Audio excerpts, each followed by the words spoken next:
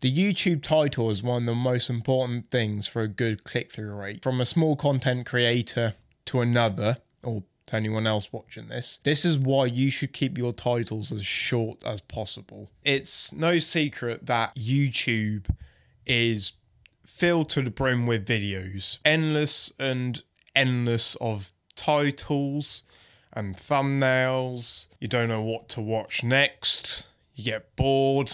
I always find those like YouTube titles that are just way too long, and I'm like, right, what does that say? Like, what's the end of that? Right, can't they just, you know, shorten that a little bit? I've only just realised I'm holding my microphone like a cup of tea.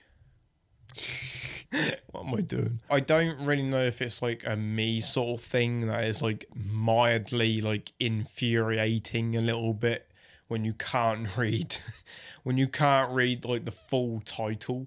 But the thing is, I will say that do keep in mind on which words that you use. If there's like a certain like long word that you don't really need, or there's like a substitute for that words, then go for it. This is in my eyes, but please do not use swear words in the title, because I do think that's like prone to not people clicking on the video. I would even argue, to back up why I think this advice is good, is if you look at big content creators. I mean, if you even look at their like titles, they're so short yet precise. They don't really need to think twice about clicking it. See the thumbnail, see the title, which is like really short, click.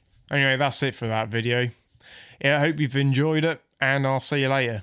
Bye.